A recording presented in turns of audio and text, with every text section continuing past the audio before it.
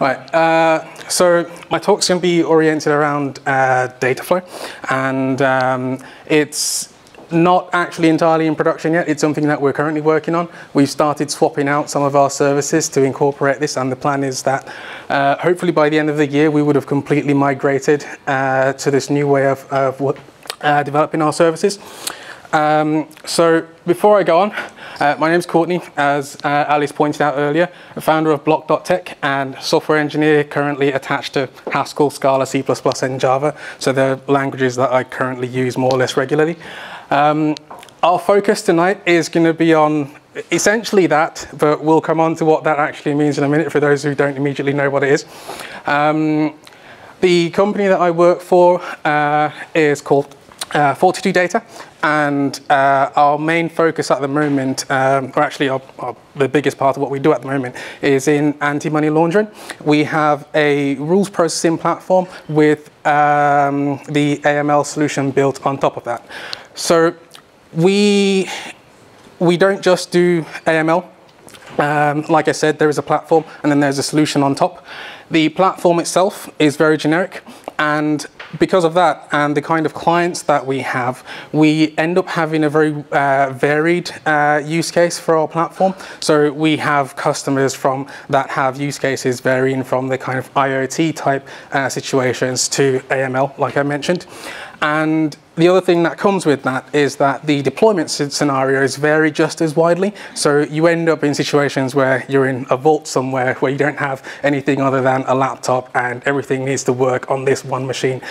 From that up to a situation where a bigger client goes, right, we've got several billion records and we have this cluster, we want you to process all of this and get our results back for us. So the situations in which we need to deploy our solution is very varied, and the challenge that we kind of had building up to this has been to try and adapt to all the situations that we end up having to deploy our platform in without, I guess, code changes. And that's really one of the motivating factors behind how we came to this.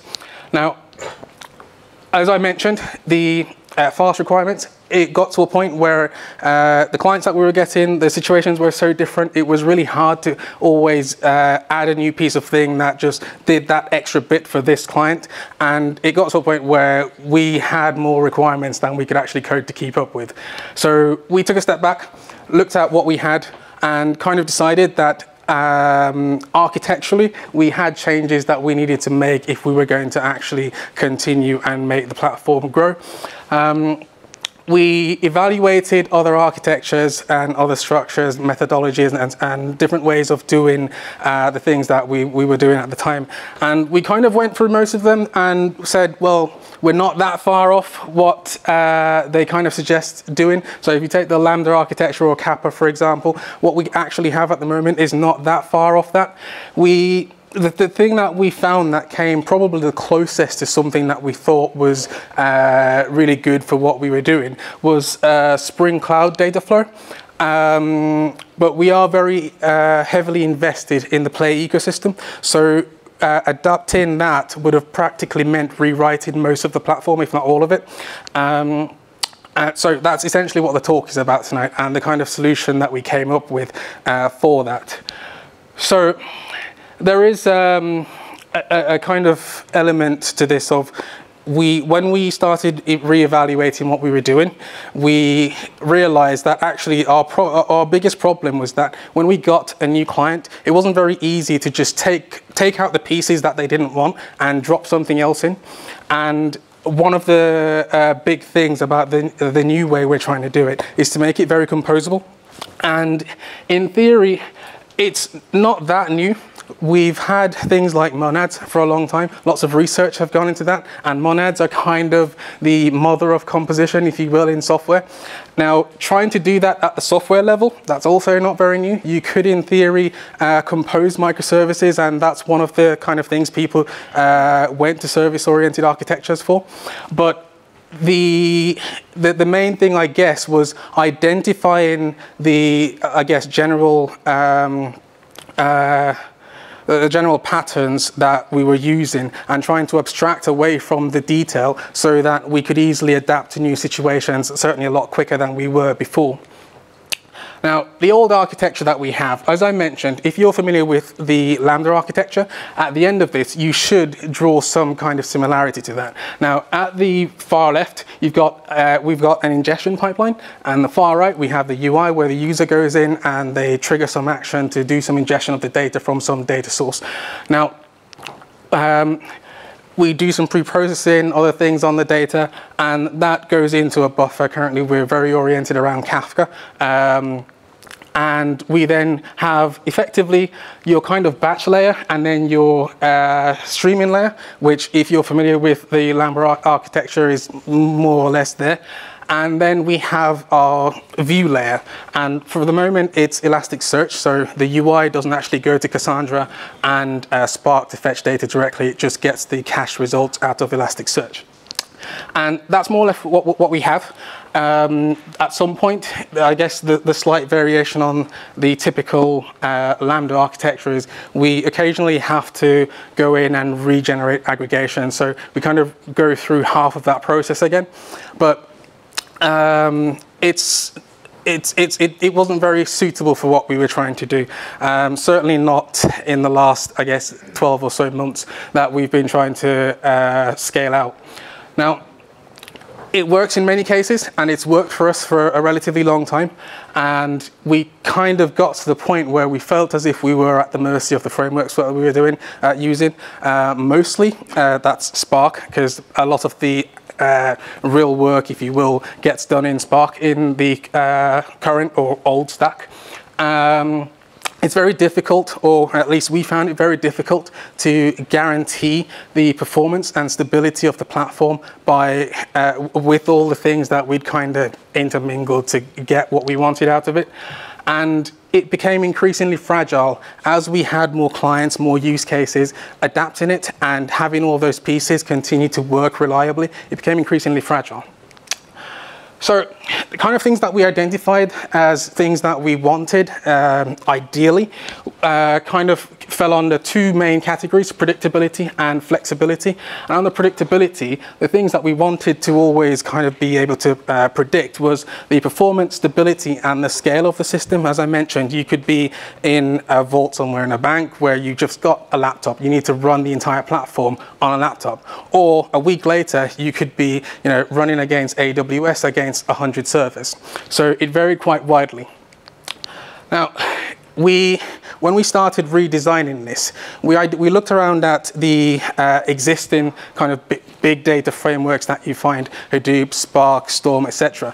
And there are common principles that they all identify as being important, and essentially they can be grouped under idempotence, commutativity, and associativity.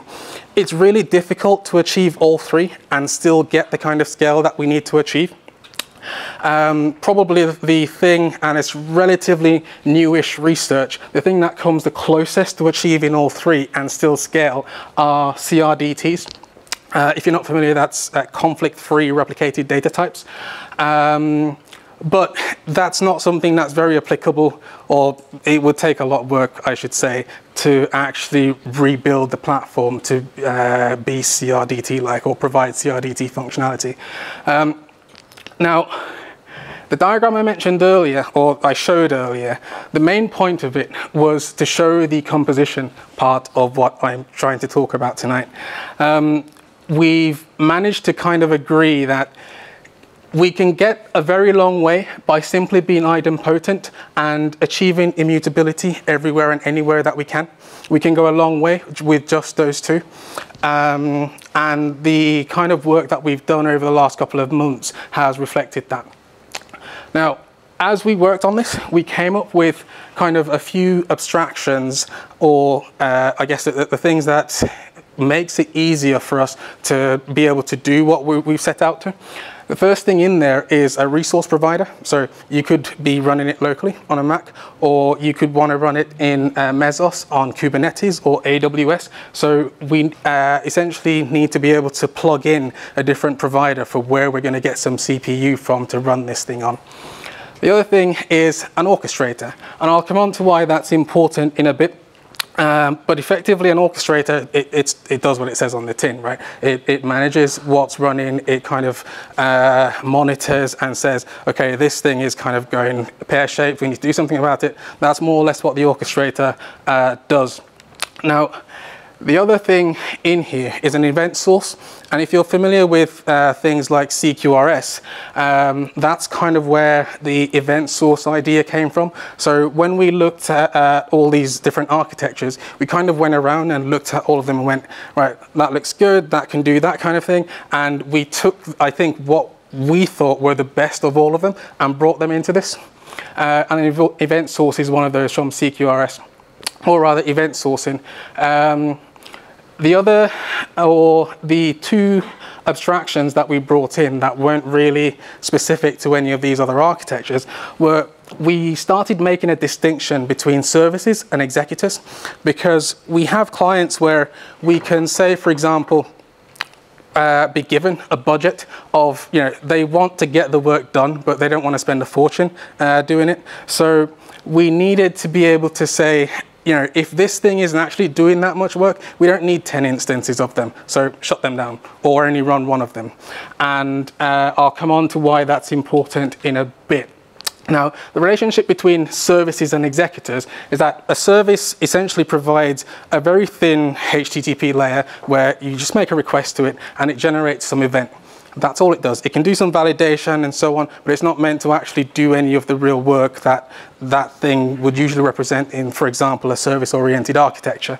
The executor is the thing that does the work. And in the next few slides, it should become clear as to exactly what role each of these play. An orchestrator, as you can imagine, uses the resource provider to get some CPU to run some stuff on. And I mentioned earlier that it also configures and monitors services and executors. All of these generate events, and currently it's a mixture of Kafka for sticking the events in and using Zookeeper to basically create a latch. So leader election, basically, is to say only this instance is going to work on or do anything with this event. Now, the thing I mentioned earlier about coming on to, or one of the things I mentioned, was if we're given a budget to say only spend 500 per month to do this thing, we need to be able to reliably do that, because if we go over, we're going to have to be the one that essentially foots the bill, right? And we've kind of taken a SLA approach, and what you get is, or what we've got is effectively a way of creating executable SLAs. So for the moment, it's all handwritten. It's just a config. You generate some JSON that says this service needs to be able to provide this level SLA. And we've separated these out. So all the things I mentioned earlier, the abstractions, they all have their own interfaces defined, and we have multiple implementations of them. We're making use of Java's service loader. So depending on what's on the class path, it will use different things. And an executable SLA just means that we can, for example, if we have a customer that is more interested in getting things done as fast as possible, we can just have an SLA that says match upstream, which would just basically look at the rate of what upstream is producing and then match that. Whether that means spinning up new instances or doing something else, it wouldn't really matter, because the kind of monetary part isn't really the big thing. And we have currently only 2 implementations of SLAs, but the idea was that you could drop in any other implementation that you want. I mentioned earlier that actually most of these ideas aren't brand new in any way. We've kind of just been adapting and taking things out of different architectures that are relatively well known and kind of popular. Now, one other important thing in all of this is metrics. Now, we have the orchestrator, which let's go back a second. The orchestrator decides what to do depending on how each individual service in the pipeline is performing, and what it actually does completely depends on the implementation that's on the class path at the time. But I'll go through the next diagram that prematurely went through just then, and it will make more sense after I explain that. So the new architecture is kind of like this, where we've got separation, as I said, between services and executors now. You kind of always need your services on, because that's the thing that accepts requests from users or from any other source that they might come from. So we have our service always on. The kind of flow is similar to the old one, where the UI just makes a request to this service to say, all right, start an ingestion from this data source. It might be a URL, a file, or database, or whatever. What would then happen is it would, instead of start doing the work, it would actually generate an event. And in the middle of all this is where the event sourcing plus the lock-in comes into play. And as I mentioned earlier, we're using Kafka at the moment for pushing our events into, and the lock-in is done by Zookeeper. The orchestrator sits in the middle of all of that.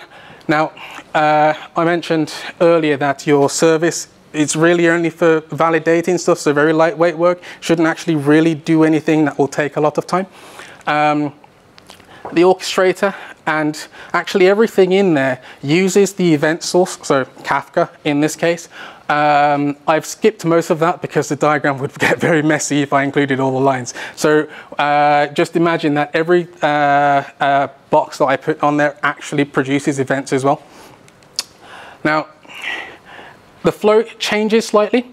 At the moment, because we've not completely replaced the entire pipeline yet, actually the only thing we really needed was one Kafka buffer at the start, after we start generating or ingesting data rather. This is true, and I'll explain why in a second, and this is where Akka Streams comes into play. We adopted a reactive model because actually guaranteeing the SLAs, we needed greater control over when we actually took data, because you don't want, for example, if we started subscribing to a WebSocket stream to get the data, that upstream would just overwhelm downstream, and then you end up in a situation where you've blown the budget, for example. So we needed control over when we said, right, let's get the next one. And that's one of the good things that Akka Streams actually brings to the new setup. Now, we have one buffer at the moment upstream, that's just Kafka. We push into that from the ingest executor or executor. And I'll keep reiterating this, but there is a clear distinction between the ingest service and the ingest executor. A service literally only just it does some validation and generates an event. And the executor is the thing that actually goes off and does any real work.